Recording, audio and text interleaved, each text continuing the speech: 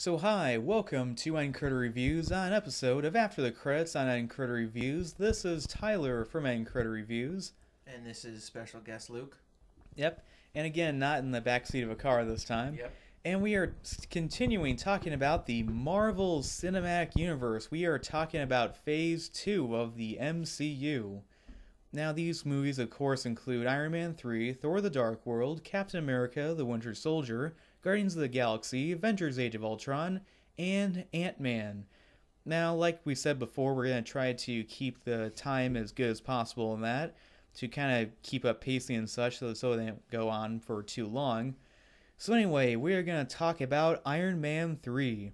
So Iron Man 3 is not directed by Jon Favreau. This one's directed by Shane Black, who's directed some movies I like, such as Kiss Kiss Bang Bang and The Nice Guys, and he's directing that new Predator movie coming out.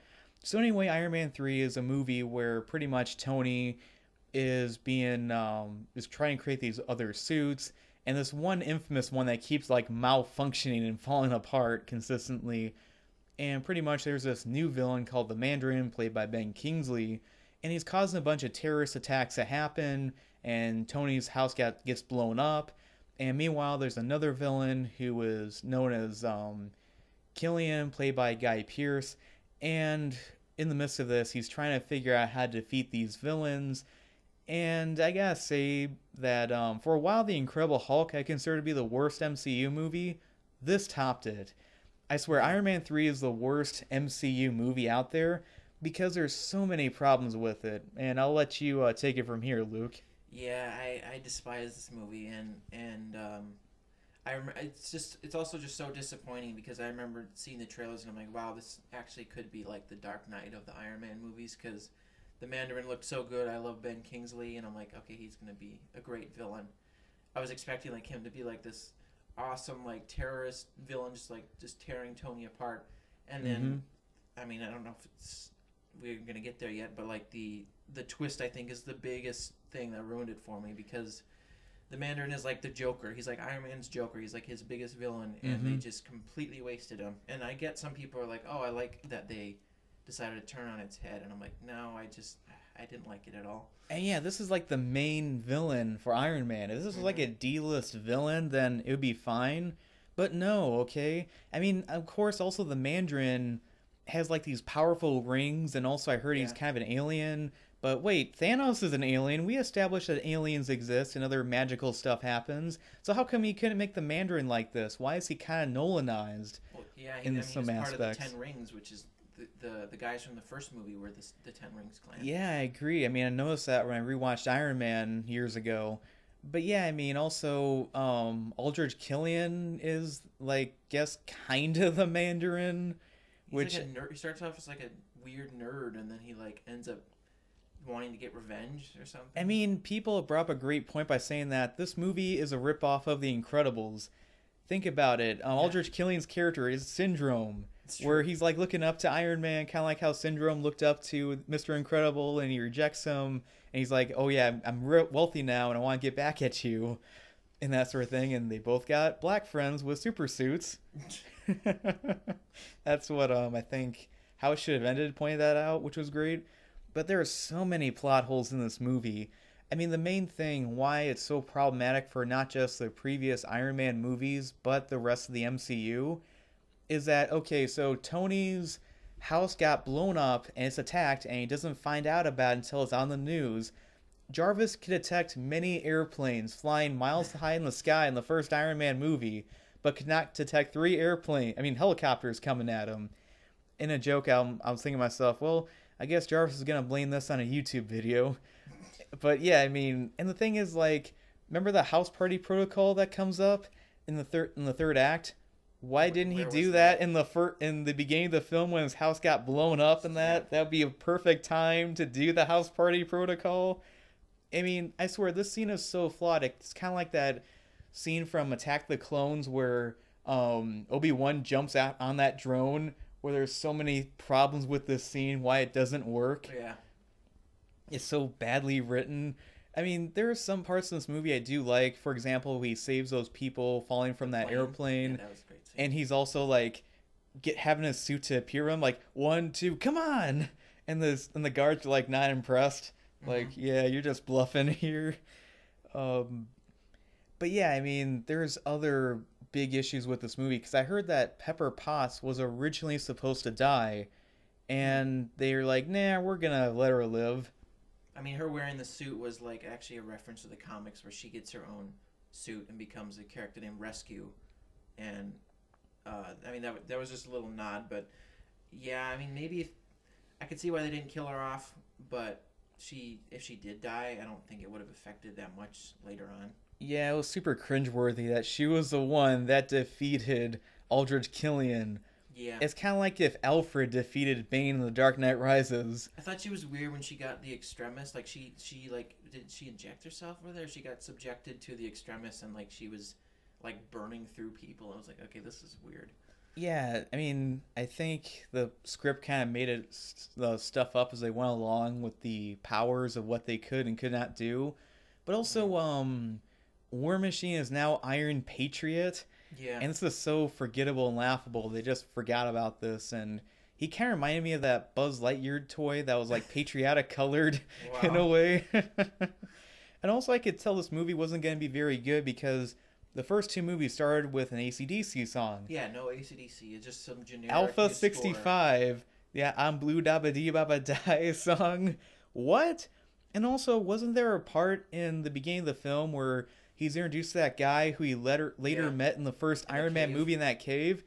Why didn't he remember him when he met him? Like, wouldn't you think that one of them would have said, "Oh yeah, didn't we meet before at this Well, party?" actually, he does. Do you remember in the first Iron Man when he says he's like, "I met you before at a party"? He actually references it. I don't remember I that. forgot about it too until I rewatched it, and he's like, I didn't say anything, but I've met you before, and yeah, there's a Well, reference to it. okay, maybe my video where I explain why this movie is criminally overrated, I'm gonna have to delete that part where I look stupid. All right, good one. Thank you, Luke. But yeah, I mean, I do think a huge problem with this movie is the fact, besides its tone clash with too much comedy stuff and trying to appeal too much to kids, especially that part where this one boy he interacts with, who I don't know, I felt like he was as expendable and forgettable as Selena Kyle's assistant in The Dark Knight Rises, where they were both not needed at all for the story. But also the fact that okay, there's been a bunch of terrorist attacks have happened, and Iron Man's house got blown up, and the president of the United States got kidnapped, and where are the Avengers? Where is That, Shield? that's the biggest problem that they have to face after the first Avengers movie is like basically all their problems can be solved with the Avengers coming in, Where's but they have Shield? yeah they have to write around it and be like, well, they were busy, they were off doing something But they else. never acknowledge it. That's That's the true. big problem with it. And if I was in charge of the MCU, I'd just completely disregard this as canon. And I feel like the MCU would be much better off if this was just forgotten about, kind of like the Incredible Hulk in a way. I mean, it wouldn't affect anything because this one's so standalone. Like it doesn't really affect anything at all. I don't Yeah. know. I think the biggest problem was, I mean, I like Shane Black, but I think the biggest problem was hiring him to do this because I feel like he wasn't a good fit for the MCU just because it just like I know he had like the whole PTSD thing from Avengers, but besides that, it doesn't really have any bearing on the MCU as a Yeah, whole. that whole part was that subplot was pretty pointless because he easily overcomes it. Yeah. I mean, wouldn't it make more sense if he got the PTSD from the first Iron Man movie when he actually saw Hmm. people getting blown up and also when he gets hit by the shrapnel? And that I felt like that would have made more sense in a way. Yeah, I mean, and he gets the thing taken out of his body. He gets the stuff removed from his body permanently in this. So like now he only needs the arc reactor to power his suits. And I don't understand why he blows up all his suits at the end. And then It like makes no damn sense. the next movie in Avengers: Age of Ultron, he's back and he's like, yeah, forget that all just happened. I just made more suits. Yeah, when he's like, I quit being Iron Man, shows Avengers Age of Ultron, plays the Curb Your Enthusiasm music. And also, it's like, okay, he got surgery done to remove the shrapnel from his chest. Why didn't he do that in the second movie and spend all that I time don't know. trying to create a new element? It just makes no damn sense at all. It's just so problematic. It makes no damn sense. Also, he's barely Iron Man in the movie. Like he's only in the suit for like not very long. Yeah, Just a few scenes. yeah. So what would you give this movie, Luke? Uh, um, I definitely, if not the worst, I think it's maybe the second worst. Like if either two or one for the worst. So yeah, there's a lot of problems with it. I remember, I actually don't know why, but I saw it a second time because my sister hadn't seen it yet, and I regretted it. I'm like, I don't want to watch this again. It was disappointing and bad. So, I think I'd probably give it a 3 or a 4 out of 10 just because I don't think it's very good. Yeah, I agree. This is a movie that I kind of liked more than Iron Man 2 when I first saw it, but thinking about it, this is the worst of not just the Iron Man trilogy, but the MCU in general. I hated the plot twist with the Mandarin. I don't Mm-hmm. understand why S.H.I.E.L.D. and the Avengers are not in it. And also, there are so many story problems in just the Iron Man trilogy in general, in its tone and some of the consistencies and also inconsistencies with it. So overall, I give Iron Man 3 about a very low and weak 2 stars out of 4. Okay. So now we have Thor the Dark World. Usually this is one that's called one of the worst MCU movies in certain ways. So pretty much Thor the Dark World, there's these elves called the Dark Elves, and I mean, Teletubbies? That's what yeah, they're like. they had the demonic Teletubbies. Teletubbies in that. And they're like all pale like looking, except they have one black guy for some reason in there. But anyway, they are creating this kind of weird looking, like Kool-Aid looking red stuff The and ether. that sort of thing.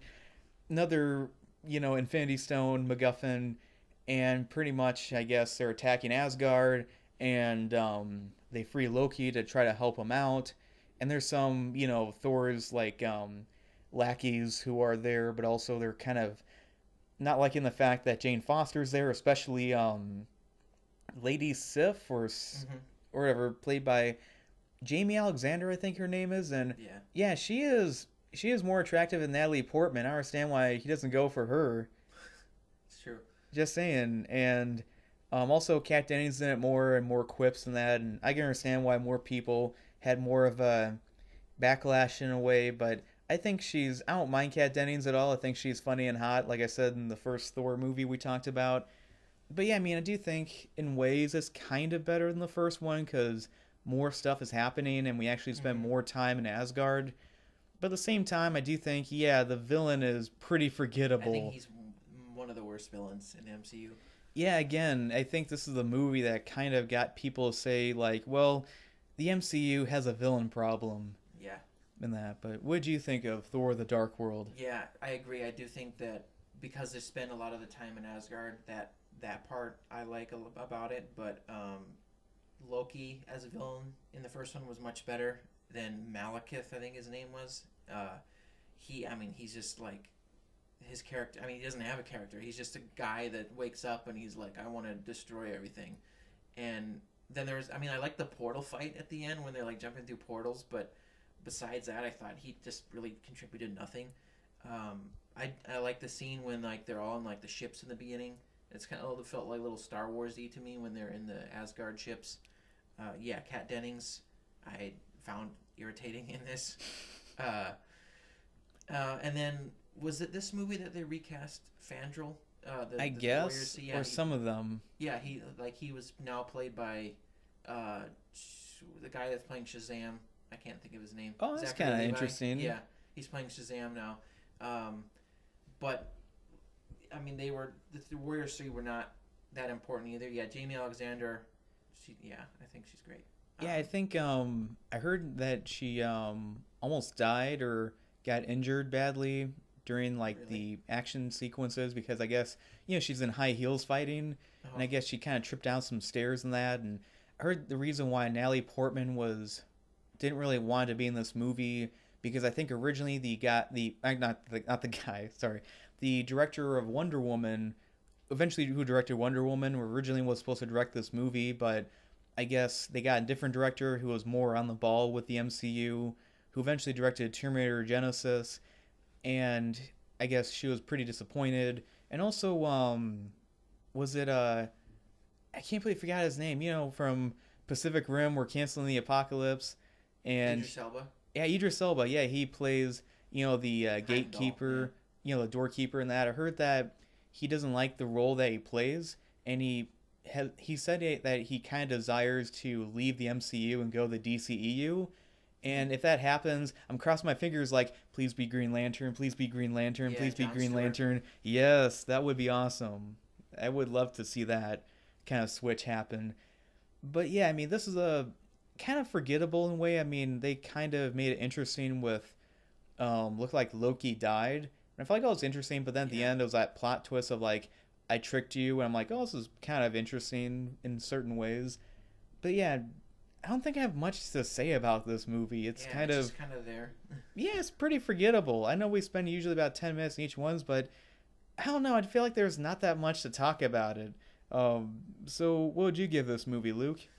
Yeah, it's very forgettable. But I think like Loki is the best part about it still, of course, because Tom Hiddleston's great.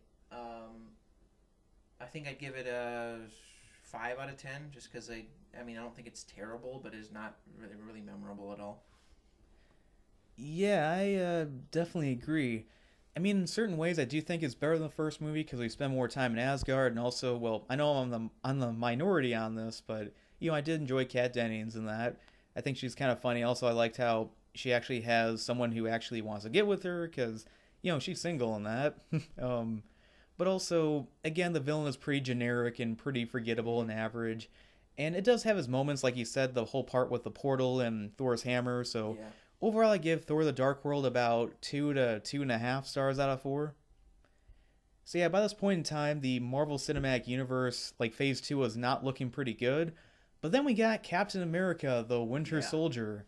In this one, Captain America is trying to, stay in shape and also working for S.H.I.E.L.D., doing these certain missions.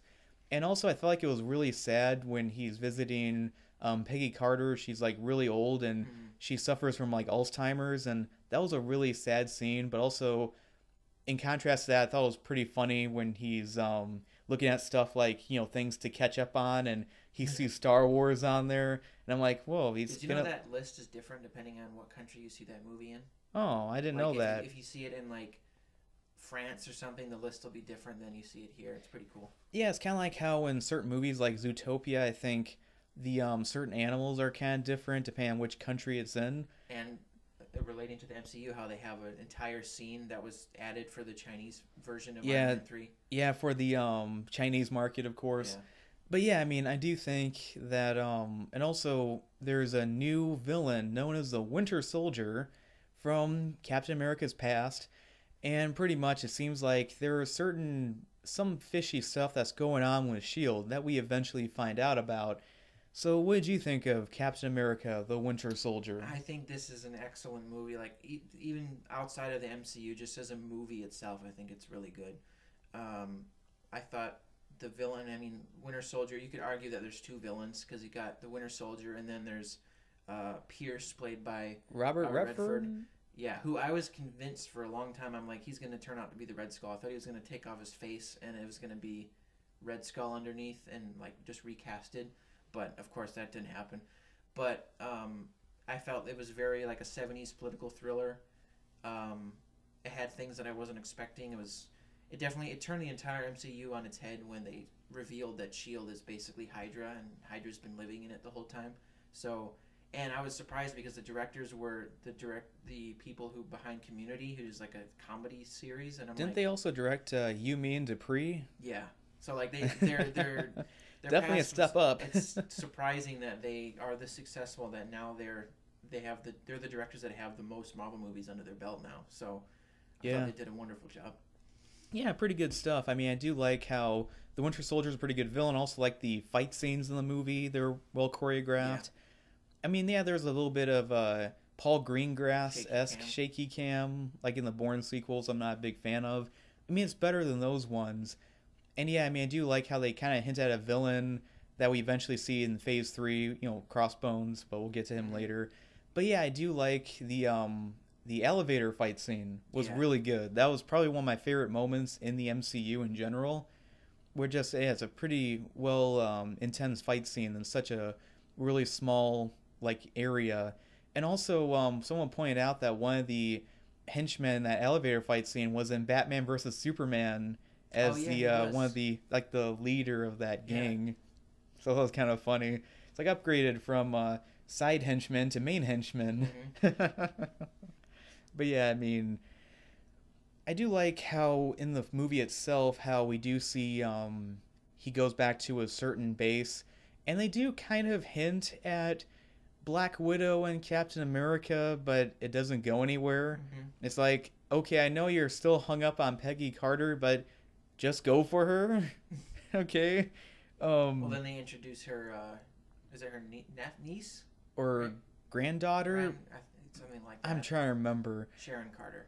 Something like that. But yeah, I mean, also with this movie, I think what's interesting about it with Hydra being with Shield, it kind of does. I think it's a movie that I kind of reflects on how people have talked about like the deep state in governments and how it kind of sometimes it can get out of control and how it can do questionable things, and it kind of who watches the Watchmen kind of scenario. And yeah, again, pretty good action, especially with the Winter Soldier.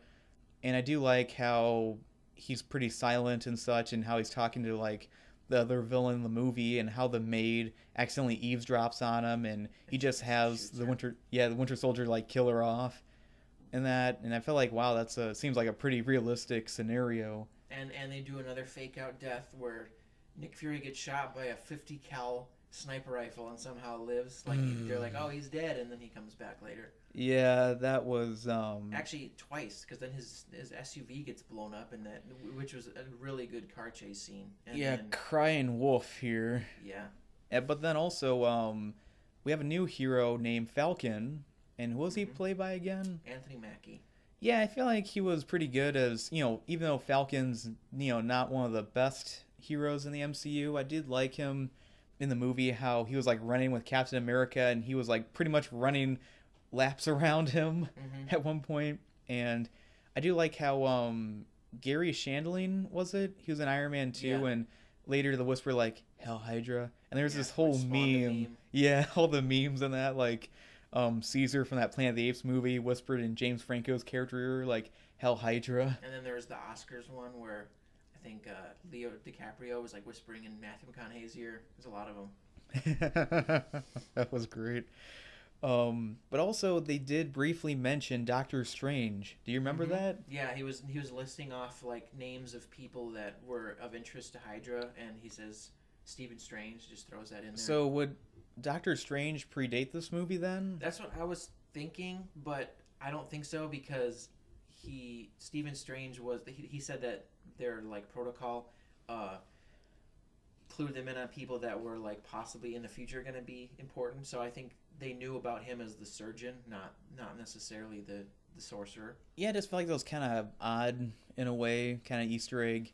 I'm kind of blanking on the rest of this movie, but I think kind of like Thor: The Dark World, I think we pretty much said what we want to say about it. But what would you give this movie, Luke?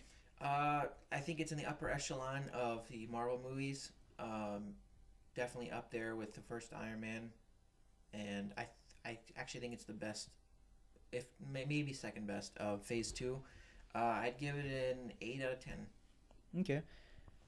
I personally think that this is a pretty good movie. I think it's one of those rare sequels that's better than the first one, but I kind of prefer the first one in certain ways, but I do think this one in general is better. I do like how the scenarios of Captain America, I do like the antagonists in the movie, I do like that elevator fight scene, the first fight sequence of the film, and yeah, the movie did cry wolf a bit with Nick Fury and that sort of deal. But overall, I give Captain America: The Winter Soldier about 3 stars out of 4. Yeah, and by this point in time, it seemed like the MCU was definitely starting to shape up better with Phase 2. And the next one, which was Guardians of the Galaxy. This is another movie that was pretty much a gamble, kind of like Thor in a way. Biggest gamble to date, yeah. Yeah, because, again, I mean, some people have heard of Thor, but no one heard of the Guardians of the Galaxy. So pretty much Guardians of the Galaxy about, pretty much in another galaxy, we have a man named Peter Quill, played by Chris Pratt, and he pretty much is trying to find this various MacGuffin, I think another Infinity Stone, and these various other individuals are trying to capture this Infinity Stone, and they get captured in prison, and they team up and try to get this Infinity Stone back before this other alien guy from the Kree, I think it is. He's trying to destroy this planet. And Guardians of the Galaxy was a movie when I saw it, I'm like, yeah, it was pretty funny and pretty good. So what did you think of Guardians of the Galaxy. Yeah, I really enjoy it. Just similar to the Avengers, like with just the fun factor. It's fun to watch.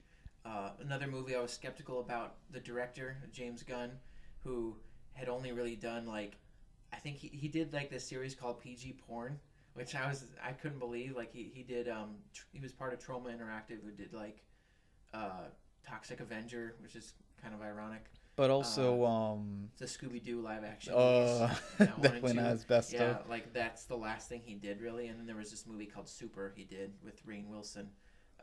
So I was skeptical, but I think he took a property that no one's really familiar with, and they used the 2008 lineup of characters as opposed to the 1960s lineup of the Guardians, and I thought he pulled off a really good job with this movie. Yeah, no, I mean, I gotta say my favorite character of the Guardians of the Galaxy is Rocket, voiced by Bradley Cooper. And I gotta say, Yeah. not only is Rocket my favorite Guardians of the Galaxy character, but I think it's safe to say that he's my favorite character in the MCU because he's such a funny guy, but also he's really smart with all the gadgets he creates, and also he's pretty much kind of a hothead. He's like using all these weapons and that, and I just really like this character. He also looks pretty good with the visual effects. And Yeah. also, Groot, voiced by Vin Diesel, just, I am Groot. I mean, it's funny is that it reminds me of the Iron Giant, that he voiced the Iron Giant in that movie, and how I understand Vin Diesel a lot more in voice acting than I do him in his live action roles, Like, which you is can't ever weird. understand him. Yeah, I love everything for my father. He's like Stallone. No, Stallone is an English teacher compared to Vin Diesel. Yeah, I guess so. But yeah, I mean, we also have Zoe Zeldana. Is that how you pronounce her last name? There's Gamora. Okay, I know Steven's got the hots for her in that. I gotta say this is a better movie where she plays an alien than Avatar, and I know some people will disagree with me on that, but yeah, that's an overrated movie, and this one's clearly better. And Batista plays another character. Drax. Okay, yeah, I remember there's a funny meme that someone showed where they showed the cast of Guardians of the Galaxy, except it showed Chris Pratt where he's running, but it looks like he's having a hard time running, like he was trying to get into shape. And then we show the Wicked Witch of the West, and then we show that raccoon from Over the Hedge, and then we show a Pokemon as like one of the tree Pokemon, and then we show Kratos from God of War, and it said Guardians of the Galaxy was good. Yeah, it's a pretty funny one, and so many people were quoting this movie, and I feel like there are some one-liners were kind of a miss, like when Chris Pratt called one character a Ninja Turtle. I'm like, what? Oh yeah. But yeah, I mean, I know it's like a Disney property and that, but I feel like it was kind of strange in a way. Like, I know it's a Disney property, but there's some like adult jokes like, "Oh, you got my dick message in that." Yeah, and the Jackson Pollock painting thing. Yeah. Oh yeah, wasn't the ship called the Milano or whatever? Yeah, reference to Alyssa Milano. And wasn't she in the ship as well as an alien? No, that wasn't her, but Okay, I thought I read somewhere. It must have been some kind of rumor or whatever. But yeah, I just thought it was kind of interesting, and I think Steven, if he was here, he would say like, he would jokingly say like, this whole movie was like, "Hey kids, remember the '70s?" Or like, remember the '80s? But it makes sense with the plot because, like, I mean, Peter Quill, the last time he was on Earth was the '80s, so that's all he knows really. Oh yeah, speaking of the actress who plays his mom, I heard that she was in the first Captain America movie as one of the dancers for weird. Captain America's character. I can't believe I forgot to mention her in the first Captain America movie, but wasn't Natalie Dormer in the first Captain America movie? It's like a very brief part, and it's like they kind of wasted her in a way. I don't remember that. Oh yeah, we also forgot to talk about Tony Stark's grandfather or father. Oh yeah, Howard Stark. Yeah, in that one. But anyway, this is just minor detour here, folks. The villain in this movie was fine, I guess. I mean, a kind of step up from the Dark World, like the Dark Elves, but I just felt like he was kind of just, I'm an antagonist. Rawr. Yeah, but I mean, this movie is more about the heroes than the villain was kind of just there to be an obstacle. Yeah, no, but that's kind of, in a way, sort of a problem. Yeah, well, a problem with the not just the MCU, but even a lot of Disney animated movies. Where yeah, it's nice you develop the characters and the heroes pretty well, but the villains kind of too much take a back seat a lot of Mm-hmm. times, and they're not developed very well. And there's also the surprise villain that's come up a lot, and I feel like they should kind of balance it out more, where you should give the villains not equal screen time, but more development so you understand their character more. If you kind of do a stopwatch timer for the villains in an MCU movie compared to other villains in movies by DC Comics, that there's a significant like stark difference in a way. But yeah, I mean, also we had Karen Gillian, is it? Yeah, As as Nebula, yeah, Gamora's sister. yeah, I mean, I was kind of familiar with her because I think I read a comic a while back with the Silver Surfer in that way, which by the way, I'm still waiting on Silver Surfer to show up, and It that happened he's now, I think, because of the merger. long overdue, folks. And he better say to me, my board. None of that crap from that that Fantastic Four movie where he reaches for his surfboard and he doesn't say to me, my board. That was one of the second worst thing. The worst thing was Galactus is a giant space cloud, which was so stupid. It makes no damn sense. But yeah, they better get it right when they have the Silver Surfer in the MCU, and that. Yeah, I'm kind of. Oh yeah, so we have Benicio del Toro. Yeah, as the collector. What a interesting character. Yeah, it kind of reminds me of remember that Simpsons Treehouse of Horror episode where the I guess Bart and Lisa had these superpowers and comic book guy was the villain called the Collector, I think, Mm-hmm. which was kind of funny. It just reminded me of that, but also the post credit scene was Howard the Duck. Oh yeah, and also the collector is the brother of the Grandmaster, played by Jeff Goldblum. Oh, that's kind They're of cool. both elders of the universe. Oh So, yeah, that's interesting.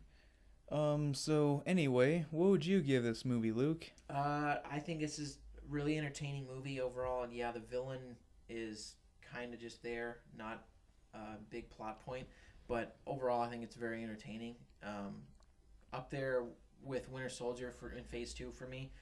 I think I'd give it a 7.5 out of 10, just for pure enjoyability.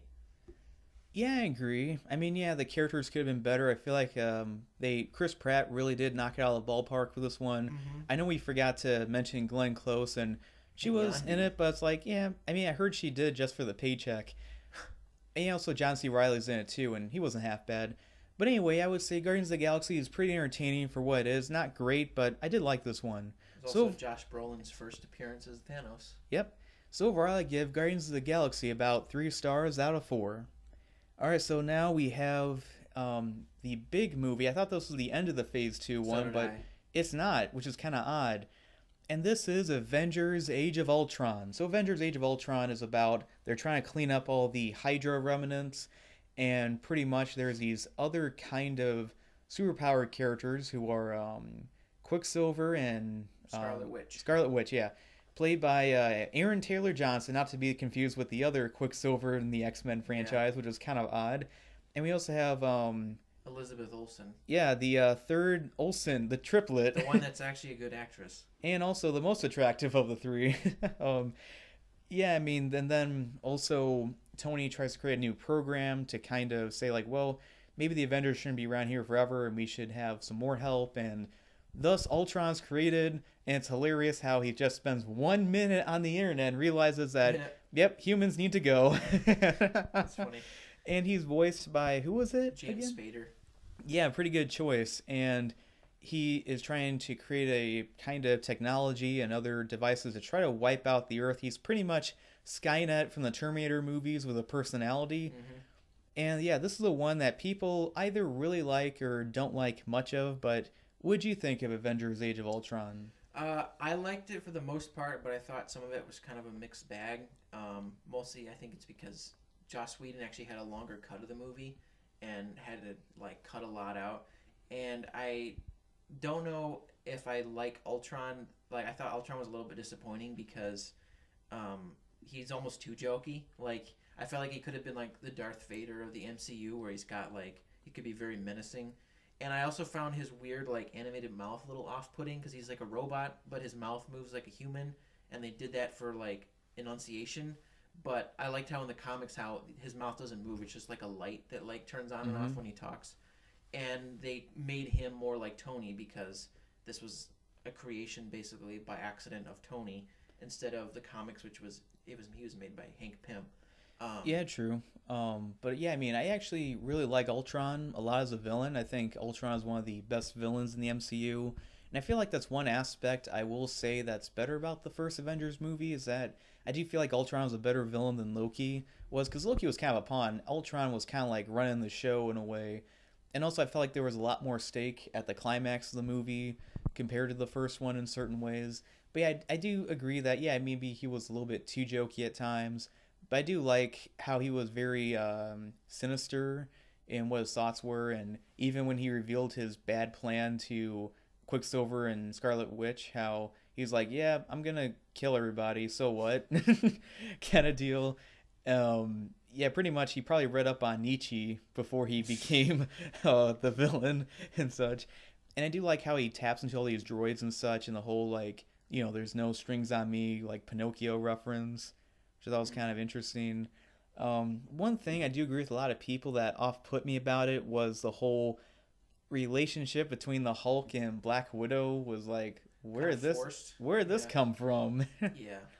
Yeah, I mean, I do like how he does they show like how they calm down the Hulk and such, and I love that opening sequence where they're storming the Hydra base was pretty cool. Hmm. A continuous cut. But also I do like how there's a part in the movie where they show like Tony's fear of the Avengers dying, and we see like Thor lying dead. I remember Steven was clapping because he doesn't like Thor. And even when he was getting Thor was being choked by by not Thanos, but Ultron, he was like, "Yeah." Yeah. Yeah, it was pretty funny. But also, speaking of Thor, there's this whole part where he goes into this bath scene where Yeah, that was weird. I felt like that should have been cut from the movie That was a personally. big problem with this movie was they were trying to set up so many things. It was like so many parts just crammed into it. Kind of like Iron Man 2 True. in certain ways, but not as bad as Iron Man 2, I would add. And also, we have a new character, Vision, played by Paul Bettany.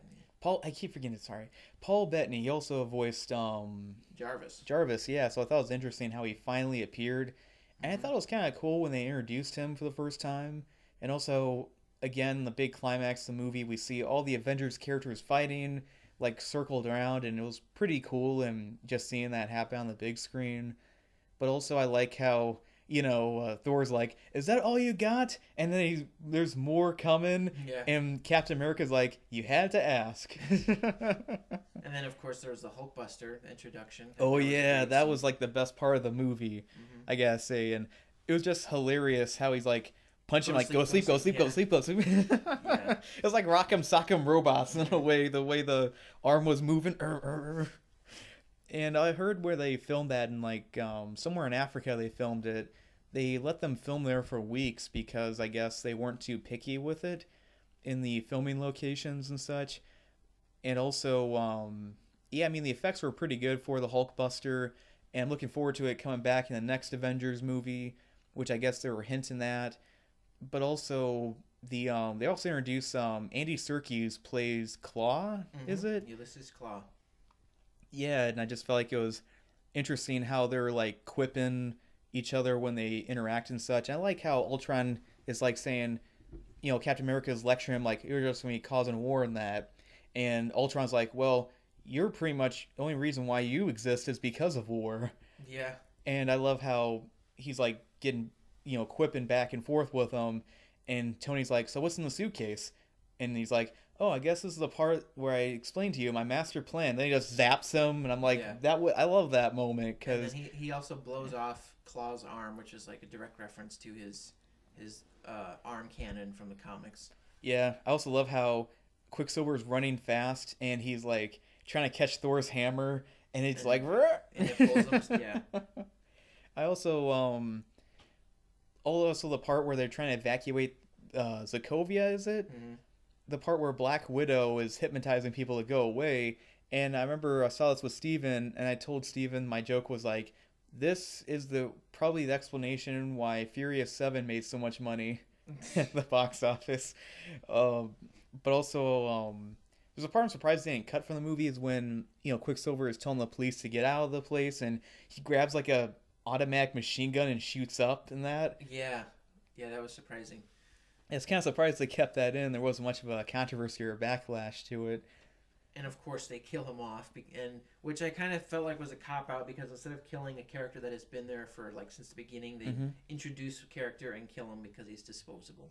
Yeah, I mean, it kind of has a reference how in the beginning of the film where he stops like Hawkeye's arrows and he's like, "You didn't see that coming," and then later when he saves them, it's like, "You didn't see that coming," and then he dies. And there's funny memes where it's like how Flash catches bullets and how Quicksilver catches bullets.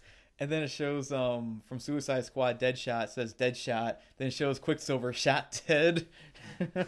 Like so many bad memes of that. But yeah, I do like how like Nick Fury kind of showed up a bit, and he was jokingly saying like, "Man, Ultron's gonna reproduce quicker than a Catholic rabbit." But also I like the moment where we show Hawkeye's family and how like they're there, and Thor accidentally crushes like a Lego thing and sweeps under the rug, and I'm like, or this couch, I'm like, that's pretty much me with Iron Man 3, hoping that MCU will do. But and they kind of sowed the seeds of Civil War. Oh yeah, like Tony and Cap like were chopping wood and they were getting mad at each other. I really like moments like that where it's like really subtle, where it's just characters talking. That I do appreciate that sort of deal. And it didn't feel forced at all. It actually felt natural, which I like, because in the first Avengers movie, they did kind of butt heads a little bit. Like, take away that suit, what do you got? Well, I'm a billionaire and super smart. Yeah. But yeah. So what would you give this movie, Luke? Yeah, I thought it was good. I don't think it reaches the heights of the first one, just because, I mean, that was the first time they all came together. But I did think it was an enjoyable second movie, probably the best they could have done in terms of a sequel to the Avengers. I think I would give it a 7 out of 10. Okay. Personally, I think the movie in certain ways is better than the first Avengers movie, but thinking about it now, I mean, there's parts about that could have been better in certain aspects, and I did hear this movie kind of broke Joss Whedon in a way because there was backlash for certain stuff, and, well, maybe some stuff was kind of understandable, and I think it's kind of stupid where people complained about like, oh, where's Black Widow's movie or her action figure and that sort of thing. But overall, I give Avengers Age of Ultron about 3 to 3.5 stars out of 4. So finally, to complete the phase 2 of the MCU would be Ant-Man. Alright, so Ant-Man is a movie about a man who's I'm trying to remember his name in the movie. Scott Lang. Yeah, played by Paul Rudd. And he's a thief who's trying to get his life back together, and he figures with his other not henchmen, but his other colleagues, and one of them's played by Common, is it? Yeah, or no, no, not Common. No, sorry, I can't believe it's T.I. T.I. Sorry, I can't believe I've mixed those two up. Yeah, sorry about that. That was a brain fart, folks. And pretty much, and who is that one Hispanic guy? He's been in other movies. I can't think of his name. Luis is the name of the movie. Okay, so pretty much they try to steal like something that might be in this one guy's house, who's like Pym, played by Michael Douglas. Sorry, I keep forgetting names in this movie. And he pretty much discovers the Ant-Man suit, and pretty much he trains him how to use the Ant-Man suit. And meanwhile, there's this one character eventually becomes Yellow Jacket, and he's developing this like type of technology for Hydra. And looking at this technology, I'm like, this is actually kind of a cool weapon. Just shrink people down. I'm like, yeah, I'm surprised they don't mass produce this as like an assassination weapon and that sort of deal. But what do you think of Ant-Man? I liked it a lot, but like when I heard about what happened with Edgar Wright, I was kind of concerned, and I think that's why this was the last movie in Phase 2. I think it was supposed to be Avengers 2, but the problems with it getting made, because I guess the movie's been trying to get made for over like 10 years before this with Edgar Wright, and there was creative differences, so he got fired basically, and then they got I don't remember his name, Peyton Reed, who did like Yes Man. He does like comedies to do this movie. Okay. But yeah, I thought it was really good, like for what they had, because there was a lot of problems for it. even though like some of it seems a little generic, and like the villain I thought was basically Obadiah Stane 2.0 because he's Yeah. his mentor and then he turns bad. Um, Overall, I like the shrinking effects because we hadn't really seen shrinking done with today's effects. We had, like last time we had really seen that was Honey I Shrunk the Kids, and that was, I mean, that's pretty dated. Um, but Yeah. I mean the shrinking effects I think was the coolest part of the movie. Now, yeah, I mean, here's what I see. Well, not just with Iron Man 3, but also I kind of find the hypocrisy of people who kind of go too easy on the MCU, but they kind of bash the DCU. Where, remember when people complained about Man of Steel by saying, like, oh, it was all the product placement in this movie? Oh yeah, Ant-Man has a ton of product placement, okay? He's working at Baskin Robbins. We see a Samsung Galaxy phone. We see the lifesavers and Thomas the Tank Engine, or Train Engine, whatever it's called nowadays. But yeah, it's like, yeah, this movie had a lot of product placements. Where's the complaints for that? That's what I was, thinking about that sort of deal. But it was kind of distracting in certain ways. I do like Paul Rudd in this movie. Is pretty funny as the kind of underdog in a way. But also, I mean, yeah, the villain was interesting design, but again, sadly, another Yeah. forgettable MCU villain. And Edgar Wright could have made this movie a lot better than what it was. And there's some parts in the story that was probably in the Edgar Wright story that made its way into the movie. Like the one part is like, oh, I was talking to my cousin and that, and Yeah, it was kind of Lisa's funny how character. they're lip syncing, and that and also what's the actress in the movie? She was in Lost, I think. Evangeline Lilly. Yeah, who they hint at being Wasp next, and I guess they're kind of like training him and with the ant stuff, and they're showing like he was doing that heist thing, and I'm like, yeah, it was all right, I guess. I mean, in certain parts of the movie, it kind of reminded me this is like kind of a TV movie in a way.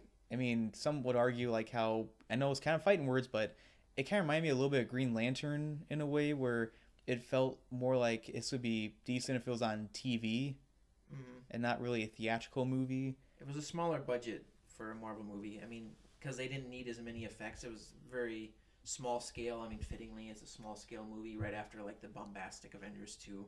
And the story was small about him and his daughter, stuff like that. Yeah, I agree. I think it's kind of all right. I mean, I don't think it's as memorable as a lot of the other MCU movies in certain Yeah, ways. it's kind of middle of the road. I do think it was better when we see him later in that, but anyway, what would you give this movie, Luke? I think this movie is middle of the road for Phase 2. It probably could have been improved had Edgar Wright stayed on, but I suppose we'll probably never see that. But I think I'd probably give this 6 or 6.5 out of 10. Okay. All right, so I think this movie is pretty average and kind of a mixed bag in certain ways where it's like it's definitely not as iffy like Iron Man 3 or even like the first Thor movie or Iron Man 2, but I do think again it's one of the weaker MCU movies, I gotta say. I mean, I think there's definitely better MCU movies in Phase 2 than this one, and there's definitely worse movies than this one. So I would give Ant-Man about 2 stars out of 4. Okay. So anyway, that's our thoughts on Phase 2 of the Marvel Cinematic Universe. Tune in to next time where we talk about, well, at least the majority so far of Phase 3 of the Marvel Cinematic Universe. This is Tyler from Encoder Reviews. This is special guest Luke from the Not Backseat. Yep, and we hope you enjoyed this episode of After the Credits on Encoder Reviews, and we hope to make a lot more in the future. Please like and subscribe.